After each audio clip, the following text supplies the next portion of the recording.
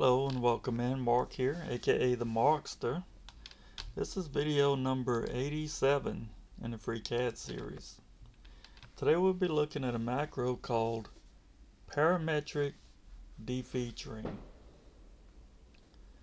And that sound you just heard is not a gunshot. We are on New Year's Eve and people are shooting fireworks.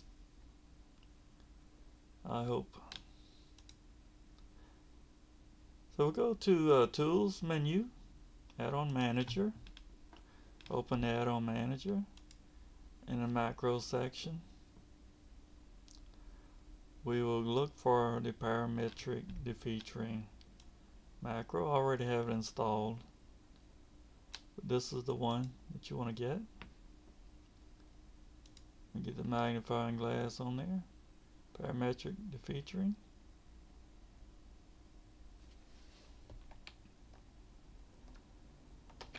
Get that installed, click install here. And once installed, you go to macros, and you will find it there. Parametric Defeaturing. The first time you run it, it's going to ask you to create a file called parametricdefeaturing.py. Tell it to go ahead and create that file. So you actually have two files with this macro. The first one, the FC macro file, that's the one you're going to run. The other one, FreeCAD will import that to keep the objects parametric. So they'll work after you restart, and the class information is no longer stored in memory. But you open a file containing one of these objects, FreeCAD can import this file here, so the object will work.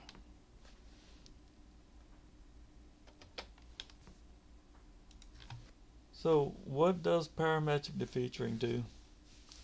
There's already a defeaturing tool in the part workbench, and it works just like that tool, except this one's parametric, which means when the original object changes, this object will change with that original object. So let's just make a little tube here. And if we, for whatever reason, wanted to remove that hole, we'd select that face. This works on faces. And here in Part Workbench, you could click this tool. And that creates a defeatured object and hides the tube. The defeatured object no longer has that hole. See, there's our tube. But this object here, created in Part Workbench, is not parametric. So if we come in here with the tube and decide we're going to change, let's say, the height of the tube, well, the defeatured object didn't change. You see that? It's not parametric. It's not connected to the base object that it was used to create, or that was used to create it. So now let's go, let's hide this one, show the tube. Let's make one using the macro. Select that face, run the macro, and we see that it shows the tube as a child in a tree. And that is the claim children property. It's true by default when you're not working in part design. When you're working in part design, it'll be false by default. Claim children, true. When I set this to false, you see now how the tree has changed. And back to true. And back to false. So if we change the property of the tube, let's make the radius bigger this time, then the parametric defeatured object changes with it. So that's the meaning of parametric. If you want parametric, use the macro. If you don't, use the tool import workbench. So let's continue looking at some of these other properties. Here we have edit faces, and that is false. So this is one of these command triggers. When you set this property to true, it opens up a dialog. It executes the command, and the command has opened up the dialog, and the dialog is used to edit the faces that you selected. And then it sets itself back to false. Here we don't really have any other faces we can select that'll work properly. But if we had, we could select some additional faces, hold down the control key, or different faces altogether, and then press OK. But I'm going to press cancel because none of those will work anyway. So what are some reasons that you would use defeaturing?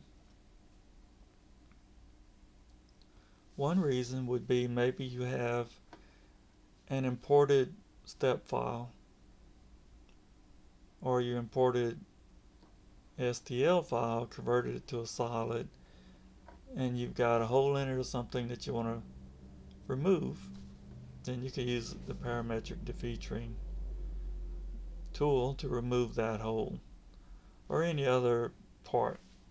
It doesn't have to be a hole, it can be an arm or leg or something. So if you don't have the history,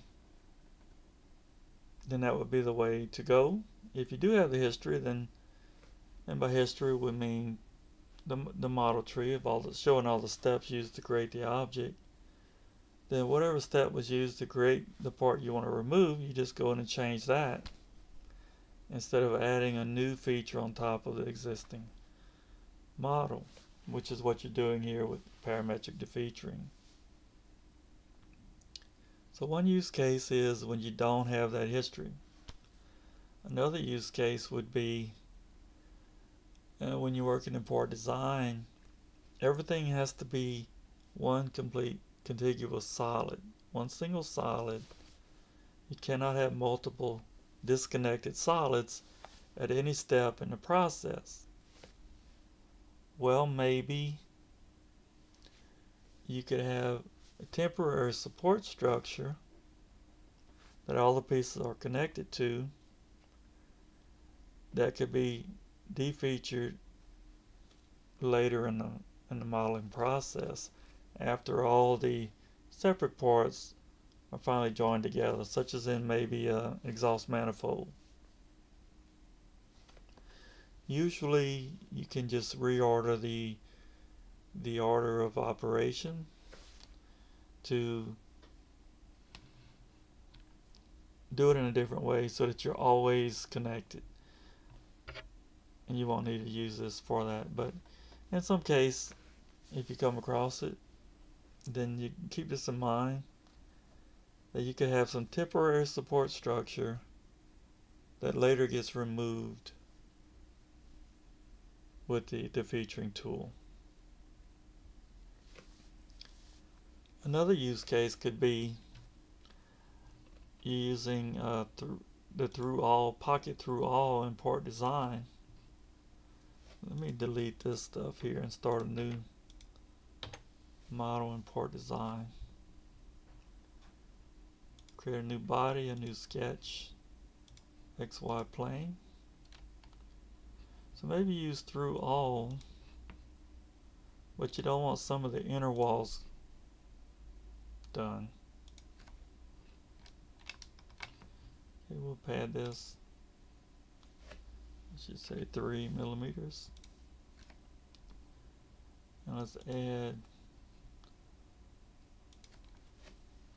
let's see, a cylinder.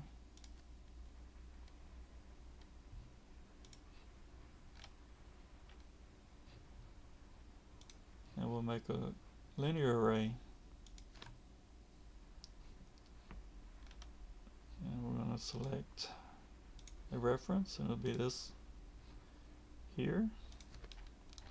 Let's go ahead and make this 140. Alright, we got 8 pieces there. Let's suppose this is what you're modeling, and you need to hold through some of these, but not all of them. So we can put a sketch here.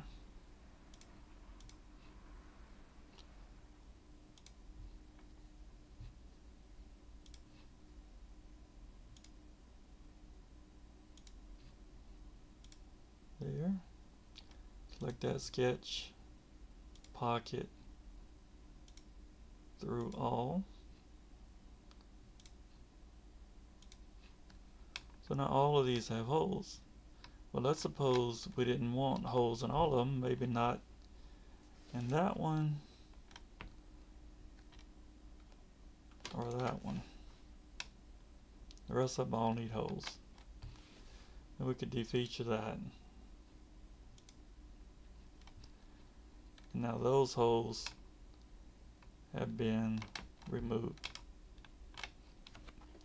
Otherwise, your model tree would be much more complicated, because you would need to put a sketch here and pocket up, here and pocket through that one, another one here and pocket down. So you need 3 different pocket operations. So that's another potential use case for parametric defeaturing. And it works not only with holes, but if you wanted to remove this top piece here, well, let's use our editor. Edit faces, set it to true. Brings up the editor, and we'll add this one to it. Now, it might not work. I haven't tried this yet. It does not always work. It did that time.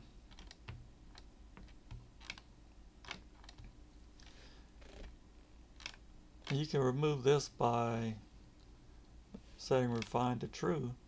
You can also defeature that extra face there. And you can bring the editor up by double clicking the parametric defeaturing object. So there are 2 ways to bring it up: by setting that edit faces property to true, or by double clicking the object in the tree. So I'm going to hold down Control key and select add that face to it, and it has removed that extra face there too. So it's a kind of a way to refine your model in some cases without refining the entire object.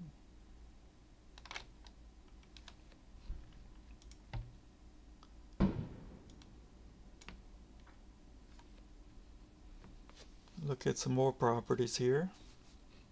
Let me get a little magnifying glass.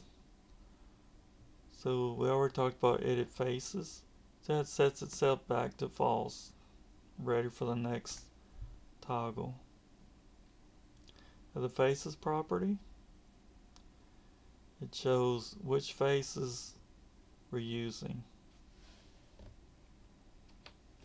We can also edit that here with this dialog.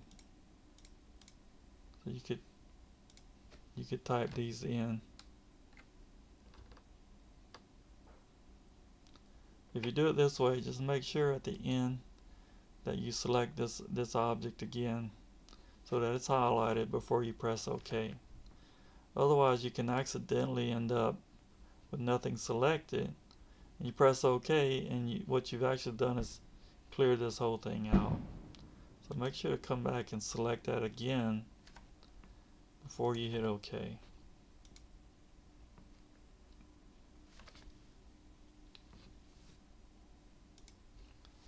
Another use case for this parametric defeaturing, if you run into a problem with topological naming because you went backwards into the tree and made a change and now your model is broken, if that change was to remove something, then you could do it with parametric defeaturing instead, because that gets applied here to the end of the model. It's not going to affect anything that happens earlier in the tree. So that would be another potential reason to use parametric defeaturing. Of course, you want to fix your model properly, but if you are in a hurry, maybe you got a deadline, the client needs this today to start production, then you could use this to get it done, and then when you have more time, do a more proper fix.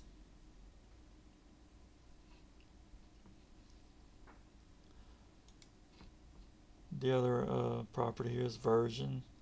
This is the version of the macro used to create this object.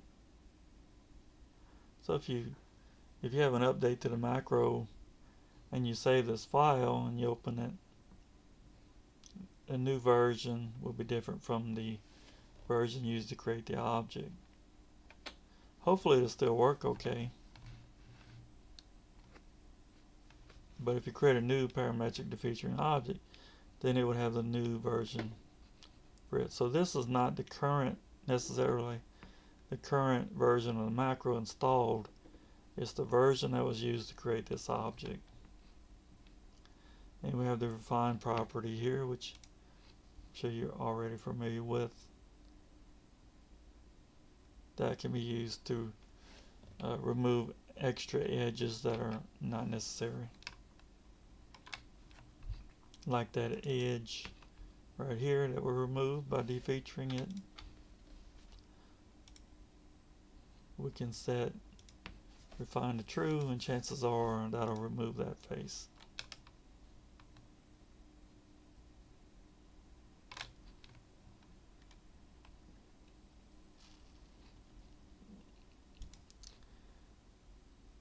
Another use case for parametric defeaturing is, let's suppose you need to design something like a rim or a car or a pulley, or something like that, and it takes a 5-hole pattern,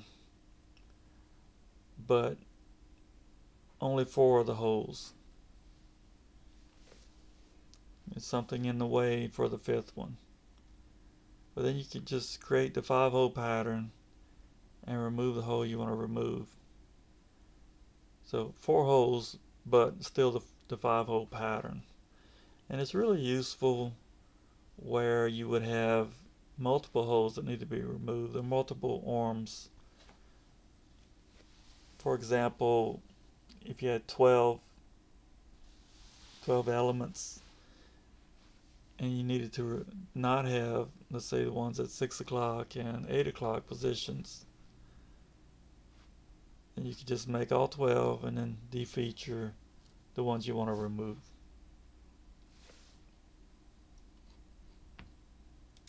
So here's an example of a model made like that. We had a 12-hole pattern, but we didn't want the 3 o'clock and 6 o'clock positions.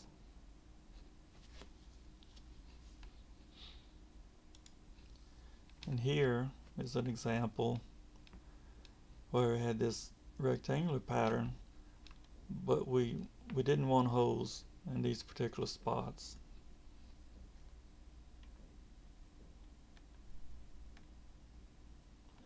Here's some examples of ways to use the parametric defeaturing option. Well, that's going to do it for this video. Thank you for watching, and I will see you in my next video.